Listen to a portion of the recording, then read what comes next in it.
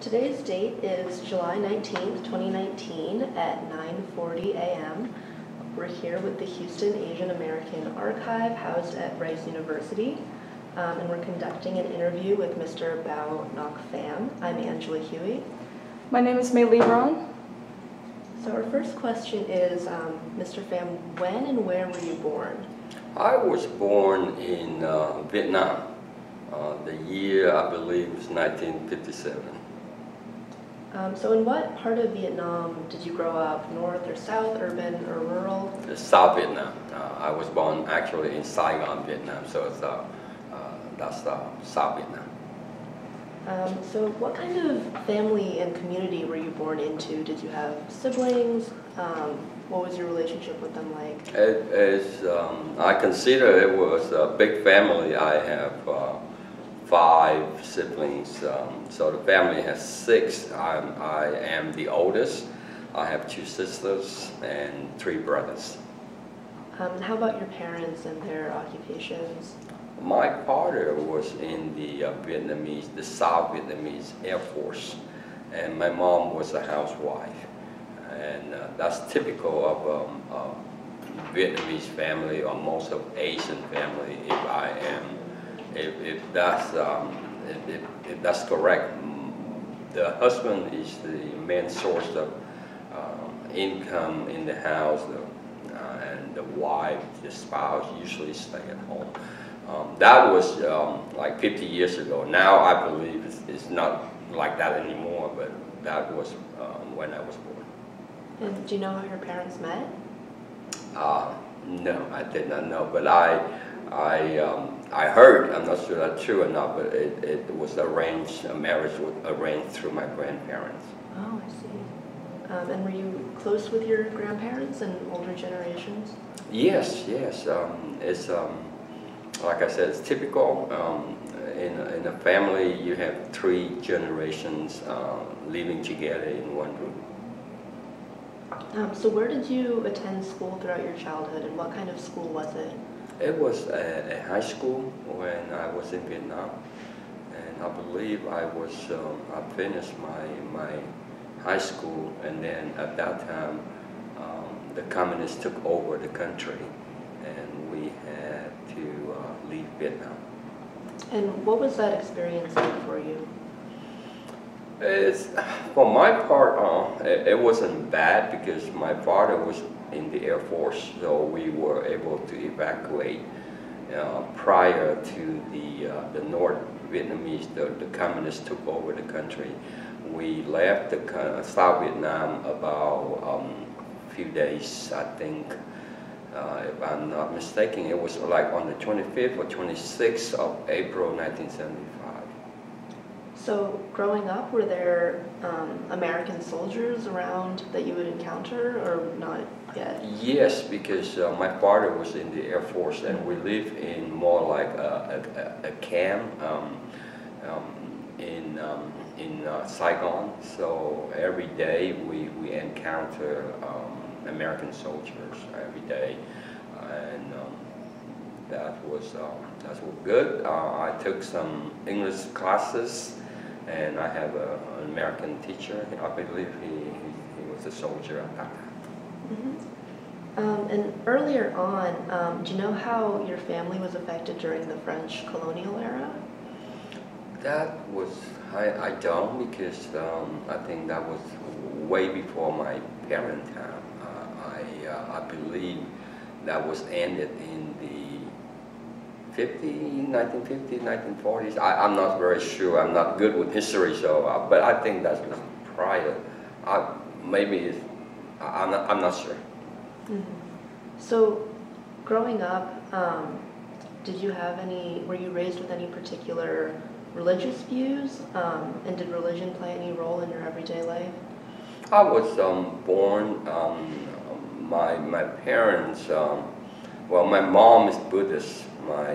My father is, I believe, he's Buddhist, but if I remember correctly, my grandfather was Buddhist. My grandmom was Catholic.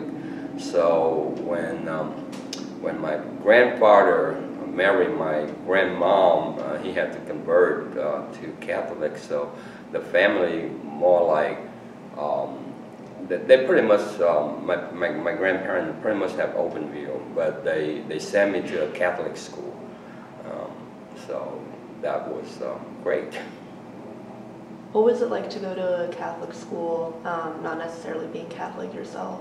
It's to me, I always believe in God or believe in someone up there. As, so it was good to me, and I have no problem being in a Catholic school. Mm-hmm. And so, just growing up in your childhood, or even as a teenager, what was your impression of the political situation at the time with North and South Vietnam and the communists and American intervention and so on? We were taught about communism, about freedom. So at that time, I believe that communism is not a good, I have to say, in my mind at that time, and surrounded by so many American soldiers as well as Vietnamese soldiers, and my father was in the Air Force, so I was taught that communism is bad. Mm-hmm. And so when you left Vietnam, what was that process like, and how old were you exactly? I was 17. My father was in the Air Force, so he was able to bring my whole family and my relatives and friends together. There were about 30 people. We were on board of an airplane, took us to a small island of the country, and then from there, American ship was there to bring us to the ship and took us to Philippines. Mm-hmm. And then from there you flew to from there we went to the U.S. Did you come to Houston or somewhere else? No. At first we had to settle in what we call a refugee camp in Pennsylvania. And then from there we were sponsored by a church, First Baptist Church in San Antonio. My father was in the Air Force, so he had training in San Antonio, Lackland Air Force Base back in, I don't remember, maybe in the 60s.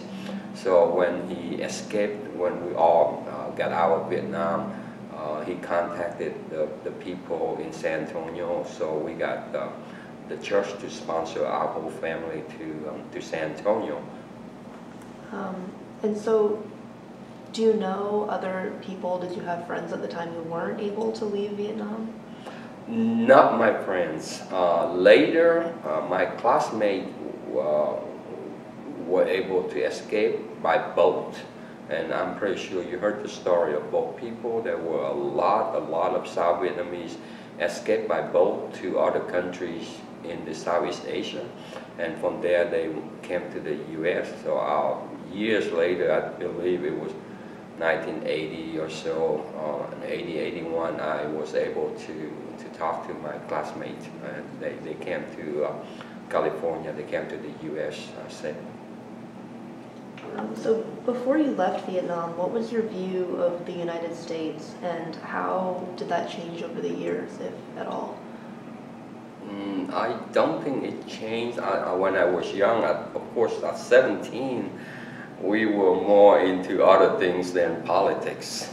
We were told, we heard that America is a great country. I still believe America is still a great country. I mean, it doesn't change my point of view at all. For the past many years, I was told, I believe about America, and when I came over here, and my view doesn't change. This is a great country. It gives a lot of opportunities for hardworking people. What brought you to Houston? I think it was, I was in San Antonio to finish my BBA degree, so I have to say job opportunities.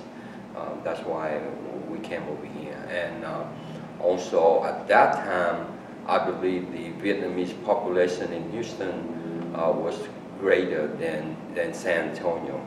and that's why we moved over here.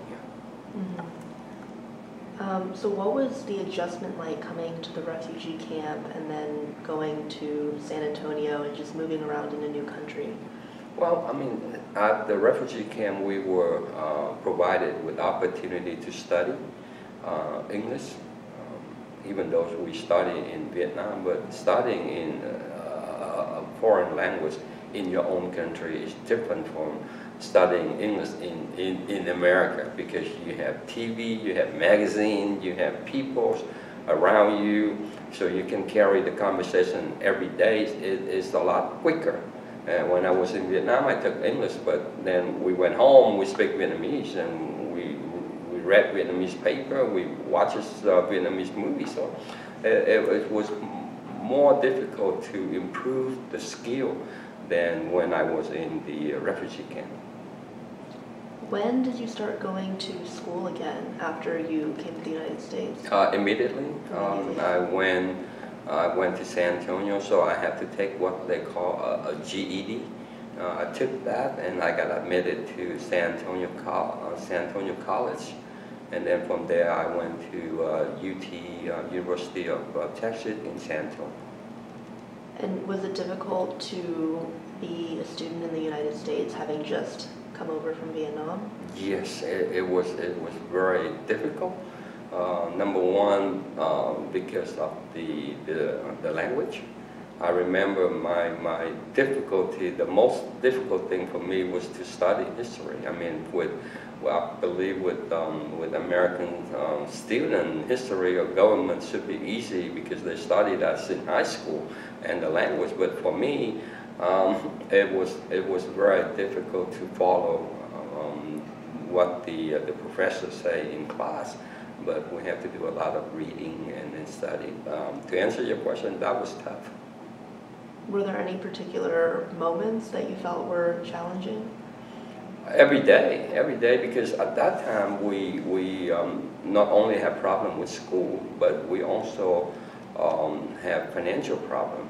I had to work during school. I couldn't attend school full time. I had to work full time in order to support the families, to support the tuition, myself. So I have to work pretty much 40 hours a week and go to school, I guess 12 hours, 9 hours, depending on the semester, but that was difficult. And what jobs did your parents get when they came over? I believe my father was able to get a job. It's not a real job, but it was more like labor, work in a dealership, a car dealership. Mm-hmm. And what was that adjustment like for them?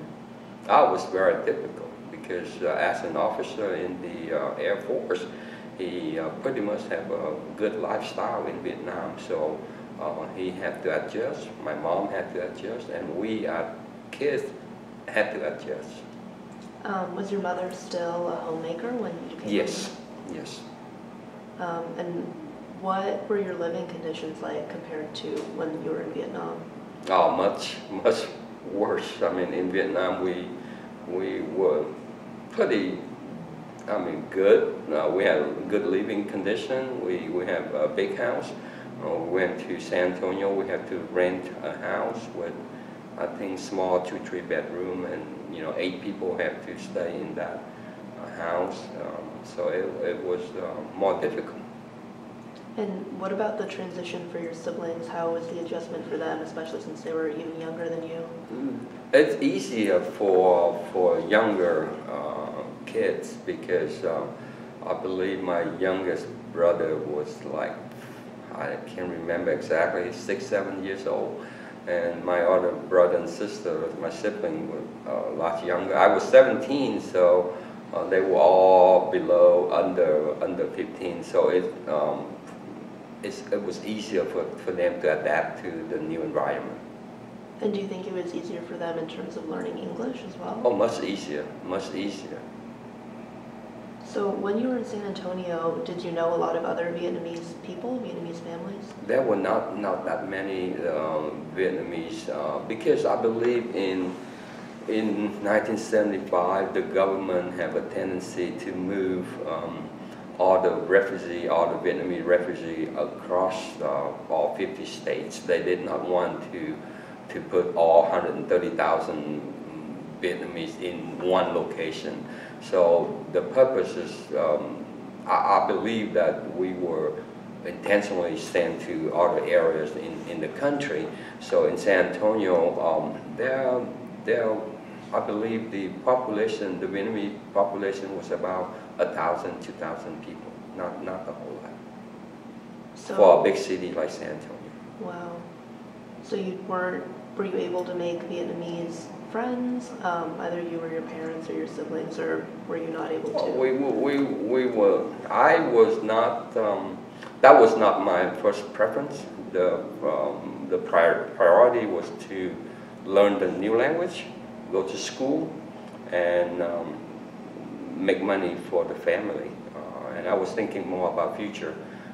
Friendship, Vietnamese or other people, it really, at that time, it didn't come to my mind. And what were your first jobs, or your first job when you came at the age of 17? Oh, I was a dishwasher at the old San Francisco Steakhouse. It was a great job, friendly people, good place. I have all the steak I can eat. It was great. I was there for a few months, and I got promoted to be a busboy. So busboy, I got tips from the waiter or waitress.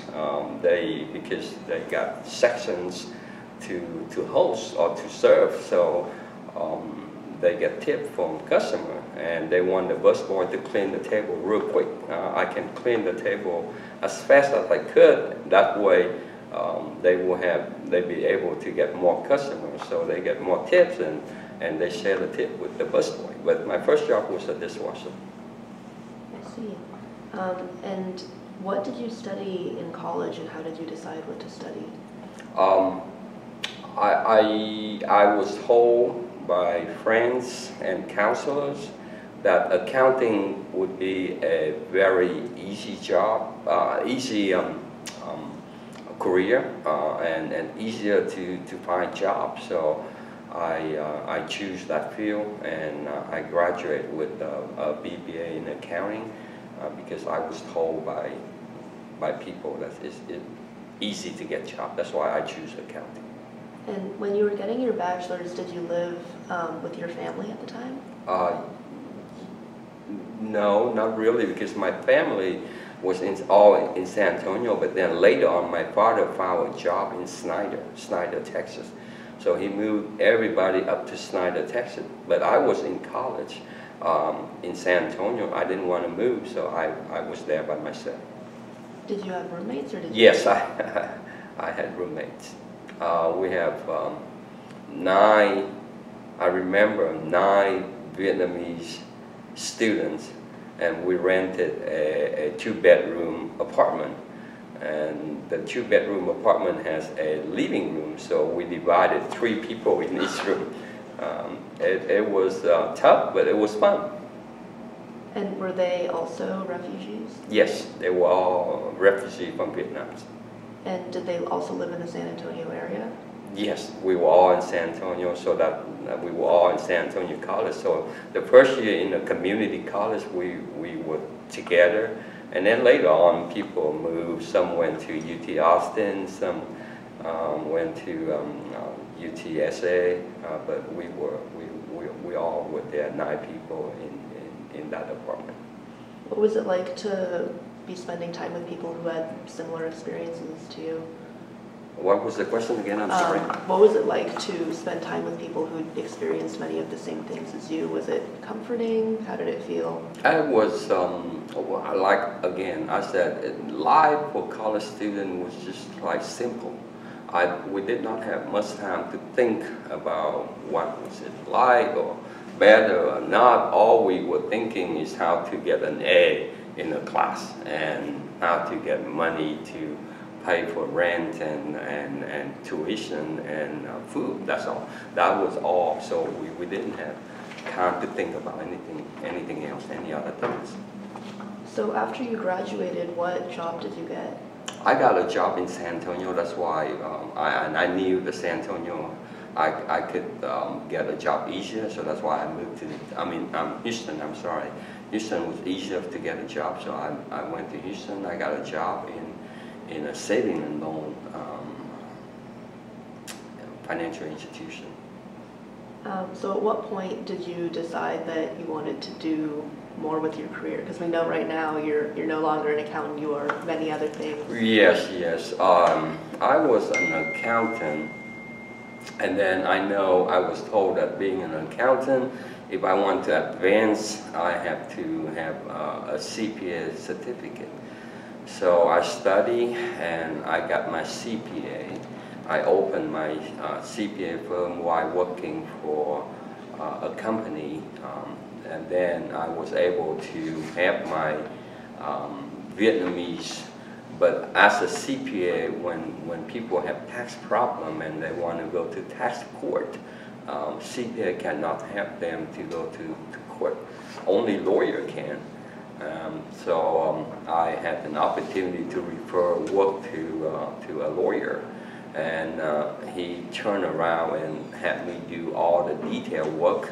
I remember at that time he charged my client. I referred the client to him, and he charged $200 an hour. And then he turned around and he paid me about $35 an hour. And then I say, wow, I could have charged $200 an hour. Why? So that's when I decided to apply for law school. I went to University of Oklahoma, OU Law School. I have a scholarship over there, not much, but because I am a minority, they consider a minority scholarship, so I was able to get that. I got accepted to other law schools, but I choose OU because OU is a good school, and plus because I have some money, a scholarship, so that's why I went to OU.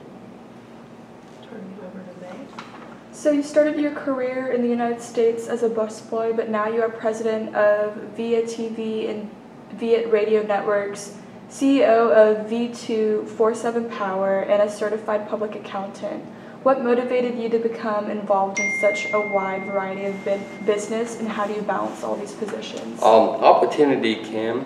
I remember when I was a lawyer, well, I'm still a lawyer, but I've been helping people for the past many years, and I believe that media has a great impact on people's lives. And I believe that Vietnamese in Houston, as well as in the whole United States, need to have a Vietnamese radio, Vietnamese TV station, as well as Vietnamese radio station. So I had partners. We got together, so we formed VIETV in Houston. VIETV right now has, we are also on DirecTV, so if people watch VIETV or people turn on DirecTV, they can watch us. The purpose is to inform the Vietnamese about the news. We want to preserve our culture. We want to bring all the good things to Vietnamese who cannot or have the inability to comprehend English or the news in the U.S. So that's why we decided to have the Vietnamese TV as well as Vietnamese radio. Regarding V247 Power, V247 Power is a retail electric provider. And we believe that if we can provide electricity to people at a lower rate, that would be great for the people. Of course, we do not discriminate. I mean, our customers, whoever come to us, we provide electricity to them. However, we want to have the Vietnamese, so we when they receive bills, electric bills, we have bills in Spanish, we have bills in English, and we also have bills in Vietnamese. We are the only Vietnamese electric provider in the whole United States, and we are the only Vietnamese electric company that provide Vietnamese bills to Vietnamese customers. Now, other companies, I believe, they provide Spanish and also English, and we are providing three type of bills: English, Spanish, and Vietnamese. So obviously you think culturally specific media is important. Did you grow up with any Vietnamese media? No. When I was in Vietnam, I was so young to pay attention to the news or to be involved by media. When I came over here for the first few years, I was concentrating in studying. I remember when I was in law school, I didn't know anything about current affairs. I knew who the president of the U.S. was, but I hardly read newspaper because I did not have time. And when I went out to work, I started realizing that a lot of Vietnamese talked to me, and during our discussion, they did not have a clear understanding about politics in the U.S. They did not have clear understanding about other things. So that's why I say we somehow have to try to help the people by providing them not only political views but also entertainment. So that's why we had the TV and the radio. So when your family first came to the United States, was it difficult for them to understand their bills and things like that? Is that what inspired you to do this, or was it just something you came up with? Bill is easy. You look at the number and you can sign a check, you pay bill. But I believe it was a shock for my parent. Entertainment was difficult because I guess they have to watch American TV. There's no Vietnamese TV. There was no Vietnamese radio for I believe from 1975 to probably about 2000. So about 25-30 years, they had to adapt to the new culture. Nothing wrong with that. It's just that for an older generation, when people in the 40s or 50s who come over here to this country and they have to drop everything. What kind of programming is featured in VIETV? We have everything. We have, just like any other TV station, we have news. We provide news segment about 4 or 5 times a day. We have morning news, we have noon, afternoon, and news at night. So that's number one thing. That's what we concentrate in news. Number two, we have Vietnamese movie, we have Vietnamese music, we record concerts, and we have movies, and entertainment is the second thing. And also we have programs for kids, for children. We want to teach them about the history, not only Vietnamese history, but also world history. What's the current viewership of VIETV, and has it grown? It's been growing. We can tell by the subscription by DirecTV. DirecTV has a special program where viewer can join DirecTV and register so they can have foreign language programs. So I believe that the subscription is good. However, now with the internet and with the streaming, I'm not sure about the future of TV and newspaper.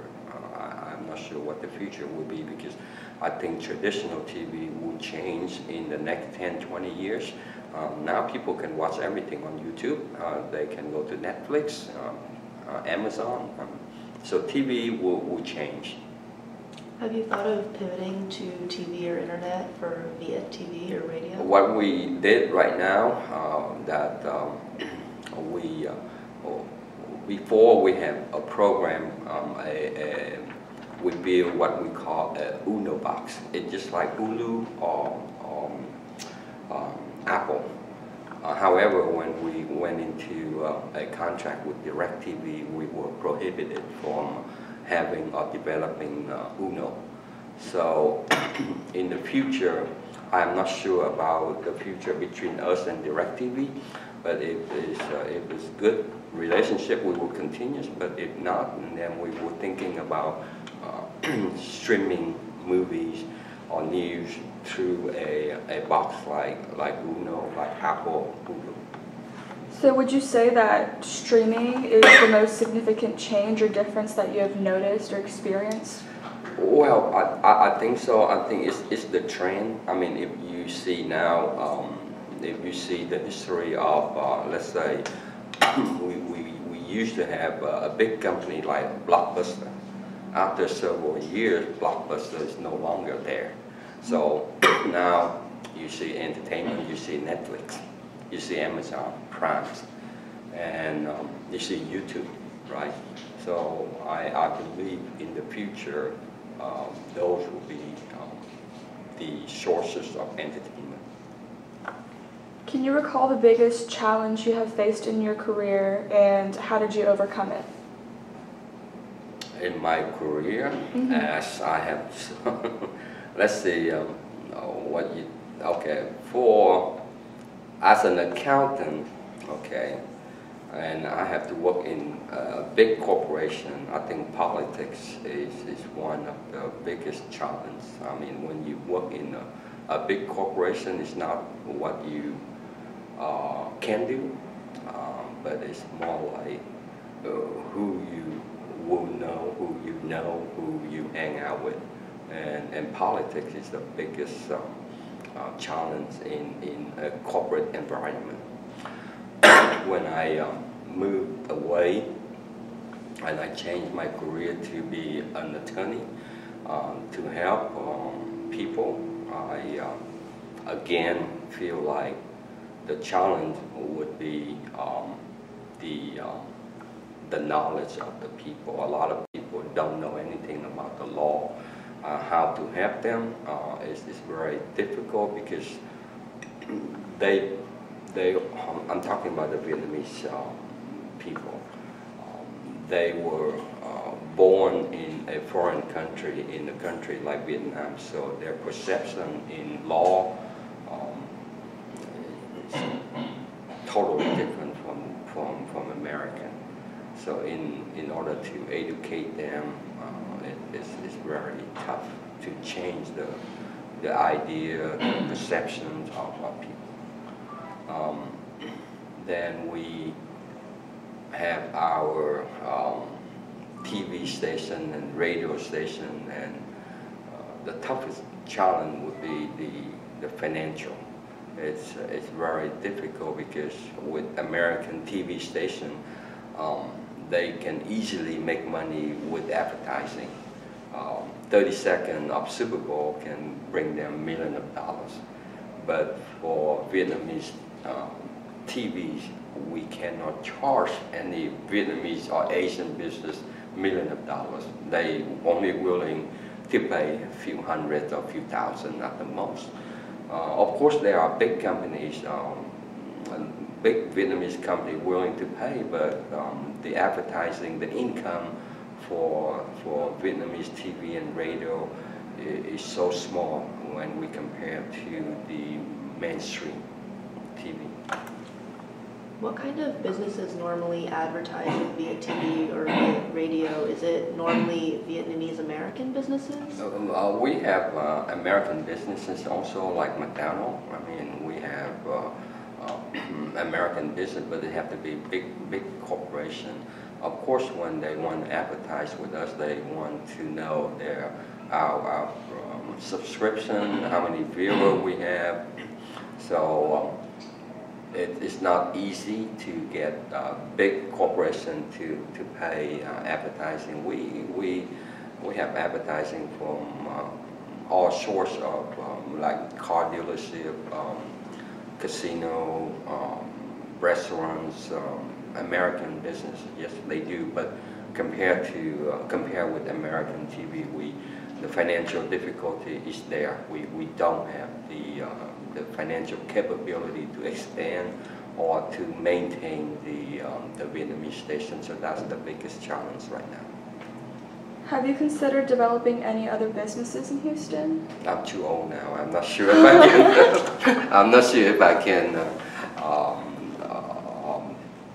continue. But right now we are working. We have our business as V247 Power. That's the retail electric, and I think Texas is a good state, but we are planning to go to the east, and I hope in the future all states will be deregulated, meaning that people will have a choice to choose their own electricity company. That's what I'm hoping. So I think that's the future for me if we want to expand. Earlier, you mentioned kind of politicking as a challenge in your career, having to, know different people to get ahead. Do you think that being Vietnamese American or being an immigrant has affected your experience in that regard? Well, I mean, yes. Number one is the perception. I think the way we as the Vietnamese think is different from the way that American or European thinking. Okay, when we're talking about politics, we're talking about life, we're talking about behavior. I believe Asian culture, we have a tendency to keep our wealth, our money, and then pass on to our generation, to the kid, to the grandkids. But with American, with the European, that's totally different. I mean, Bill Gates doesn't want to keep his money, he give away. And I think that's the great thing. I think the Asian people have to change their idea, is to give more than to take. Do you think you've ever experienced discrimination, either in your career or shortly after you came to the United States as a student? I believe discrimination is everywhere. However, I was fortunate. I did not have an opportunity, or I was not in a situation where I was being discriminated. Have you been involved in any organizations outside of the Vietnamese community?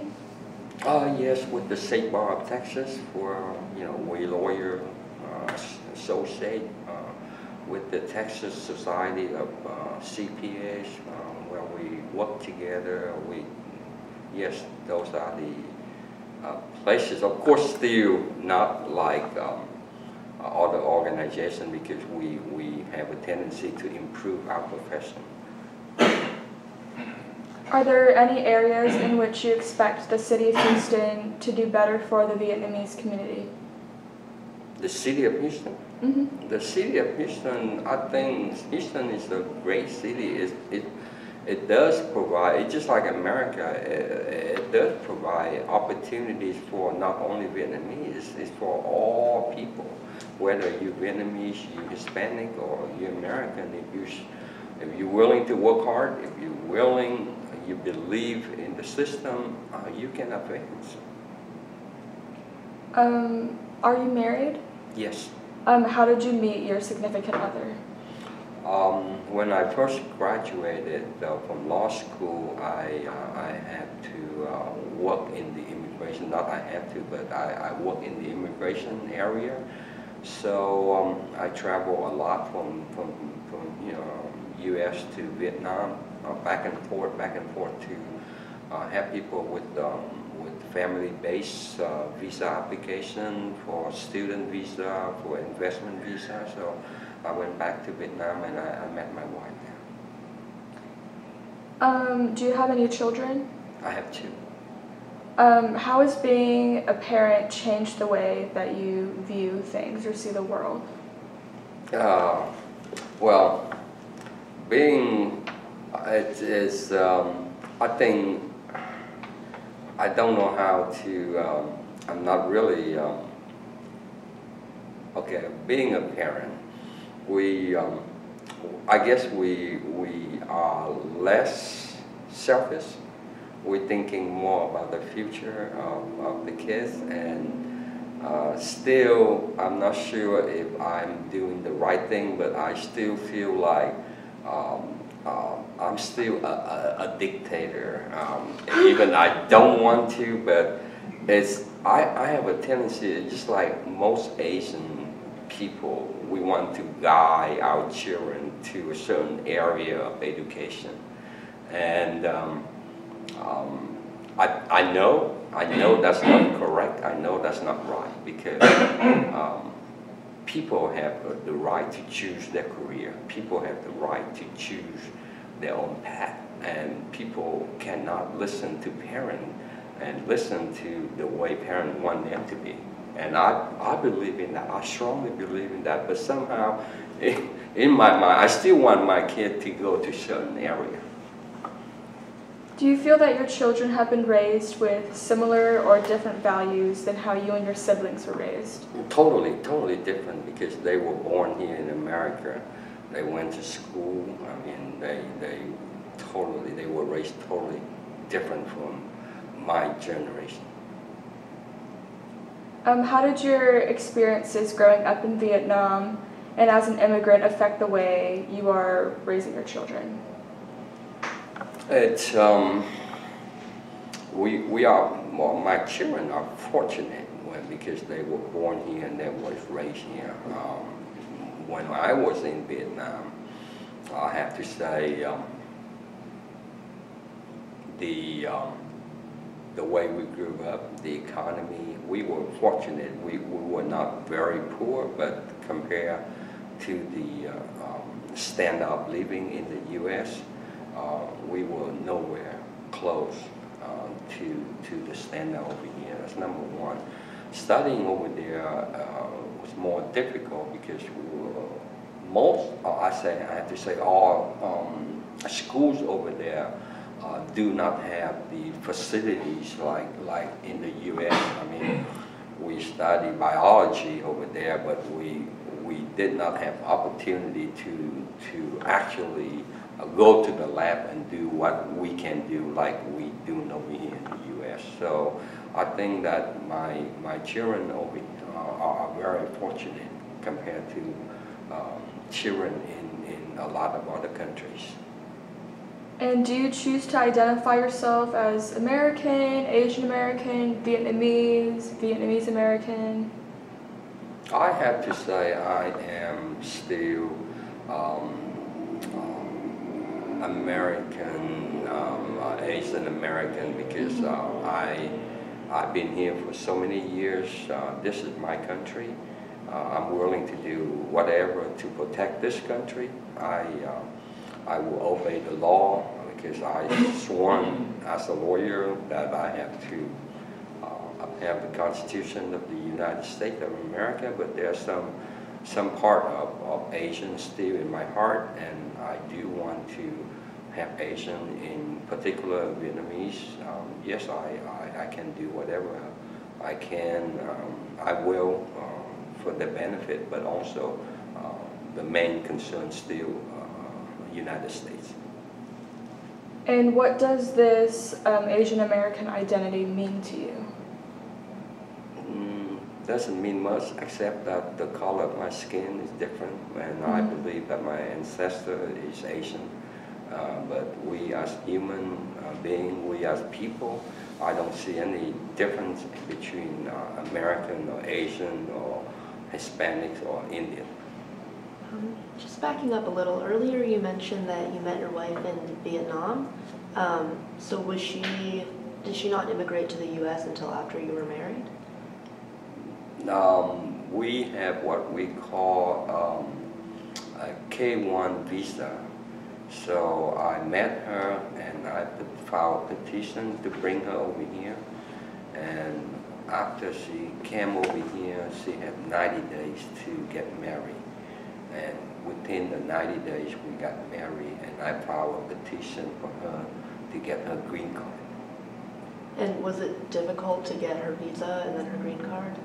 No, not at all. At that time, it was 1999, so it was different. Now, I believe it's a lot harder, especially under President Trump. Immigration law have changed a lot, and I don't know what happened in the future. Maybe it's more difficult, but I believe that we have the Constitution of the United States says that you have freedom of marriage. So I believe that if you want to marry someone, doesn't matter where that person is, you do have the right to file a petition and to bring your spouse over here together with you. That is, that's the Constitution. We have the freedom of travel, freedom of religion, freedom of marriage, and I hope that those freedoms will be continuously kept. Did you notice differences between yourself and your wife in the way you were raised and the way you were educated and so on because she did not immigrate to the United States? At first maybe, but now it's, I think she is fine. I don't see a lot of differences. And how old are your children, by the way? My daughter is 19 and my son is 17. And what are their names? The girl, my daughter is Brianna Pham, and my son is Brian Pham. Every time when we say the name, people laugh, and they went to school, they together, and they will tease, and they say, "Oh, Brian, Brianna, Brian." Do you enjoy any particular books, movies, magazines, sports, games, or other hobbies? I enjoy watching movies. I enjoy reading, so anything's good. It's pretty entertaining. Do you have any favorite movies or books? I like the movie Godfather. It's really good. I also like the book. Do you remember the first movie you watched in America when you immigrated? Wow, no, I cannot remember. It's been so long. In 1975, now it's 2019, 40 some years, and I believe that my memories has been lapped. I mean, I can't. I'm sorry, I can't. Do you have any memories from when you first came over that really stick out? Any culture shock or anything like that? No, not really. I cannot. Maybe if I have a few hours to think, or maybe if I sit down and write my book, and probably it will come back. But right now, all of a sudden, no. Are you planning on writing a book? Yes, when I retire. Okay. So who has been the biggest influence on your life, and can you tell me a little bit about them? I think my mom, she was a housewife, but she raised us up. My father was busy. He was in the Air Force, so he hardly at home. But my mom taught me about the value, the family value.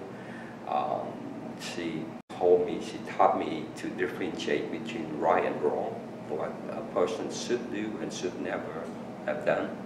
So I appreciate all that, and I think she had a great impact on my life. What would you say your proudest accomplishment is? A lot. We were able to build V247 Power, the very first Vietnamese electricity company. We were able to build VIETV. VIETV at one time we had 9 stations. We have stations in Houston and Dallas. We have stations in California and Los Angeles and San Jose. We have stations in Boston, Philadelphia, Washington D.C., and we everywhere. I mean, from east to west. And that's what I'm very proud. What are your hopes for the future in general? In general? Well, in general, regarding my business, I hope it will expand. It will be able to have people with the need. We want to provide electricity at a very low cost to everyone, and that's my concern right now. And then what legacy do you want to pass on to future generations? To continue with what we're doing, to help people, to save money, to help people to understand about current affairs, to help people to see the world in a clearer view, and to avoid being selfish. And that's what I hope we all can do. And then my final question is, what advice do you have for the future generations?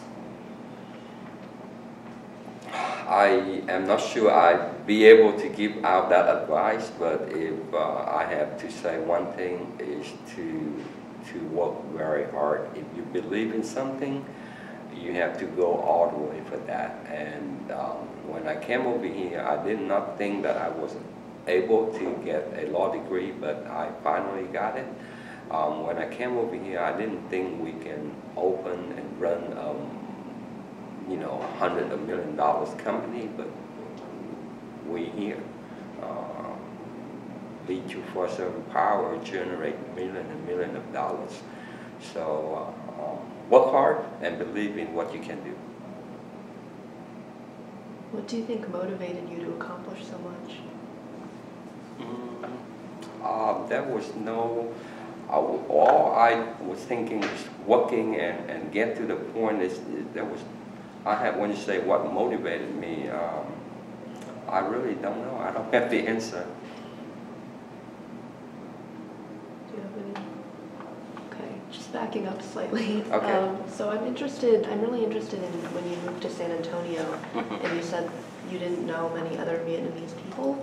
So I assume your mother was cooking because she was a homemaker. What did she make if she didn't have? Well, my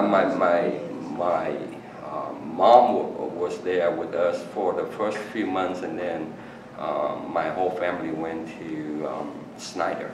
Oh, okay. So, but when she was there, she cooked some Vietnamese food. But at that time, in 1975, there was no Asian supermarket. We had to know how to eat tacos. We have to know how to eat hamburgers, and I was in love with Big Mac. So, I mean, we had no problem at all. But when my family went to Snyder, and I was as a student, so what we had was American food. We had noodles, instant noodles, and that's about it. And how about when your wife came over? What kind of adjustments did she have to make? She adapted very well. I think maybe she is a special type of case. She had no problem to adapt into the American culture, including American food. Great. Those are all of our questions. All right. Thank you so much. Thank you.